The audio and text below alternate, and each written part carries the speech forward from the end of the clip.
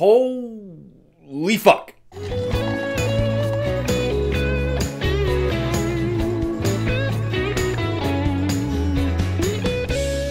Sausage Party is the absolutely weirdest fucking thing I have ever seen in my whole fucking life. The first thing that I noticed that was really strange about it was how many times the word fuck was said in the first minute. I swore I heard it. I think I heard it about 5-6 times. And it was kind of funny at first, but then halfway through, I didn't care. I was like, wow, this half of this script is fuck. I'm not saying that I'm offended by the fact that they used it that much. I'm okay with that. Watch Goodfellas or Wolf of Wall Street. This one, it just didn't have any effect anymore. It wasn't that funny halfway through. That's the thing I will say, is that this film is so over the top right off the bat that by halfway through, I wasn't finding it funny. I was being shocked, admittedly, but I wasn't finding it as funny as I did in the first half. Now, the one thing I'll definitely say is, what the fuck? Alan Menken wrote the song?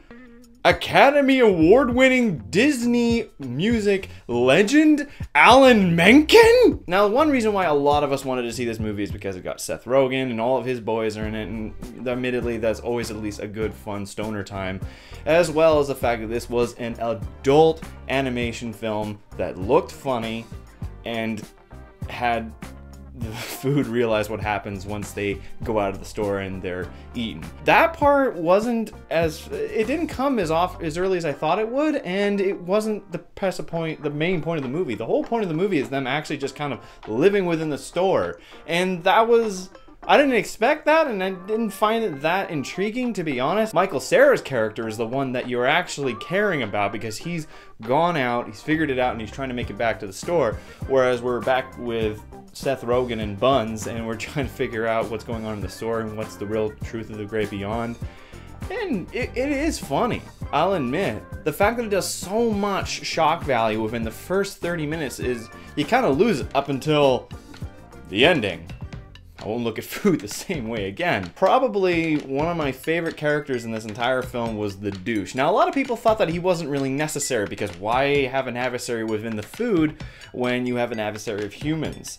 Well, what do you say about Mr. Snugglebear from Toy Story 3? I know I just got that wrong. I can't remember his name. The douche is actually, he was my favorite character because of just how much of a giant stereotype he was and just everything he said. I couldn't stop saying, "Yup, bro," for a good few days. However, as I said, the film really loses its essence about halfway through, because it's not really funny anymore. It's just shocking, and it's just kind of like, wow, I can't believe they did that.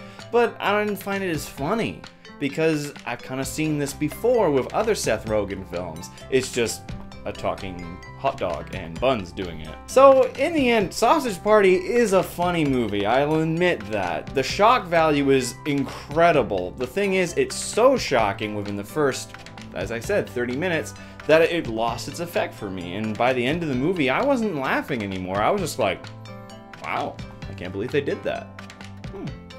So, in the end, I'm gonna give Sausage Party a 4 out of 7. I'll admit it was very well done. The animation was very well done. It's an amazement of how well it was, considering how much the studio was apparently ripped off in terms of being worked to the bone. I hope those guys get what they should deserve, especially the ones who weren't credited in the credits. I don't care to ever see it again.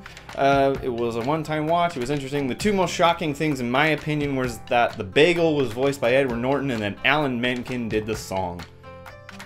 It still weirds me out. Anyway, guys, that's all from me. We'll see you later.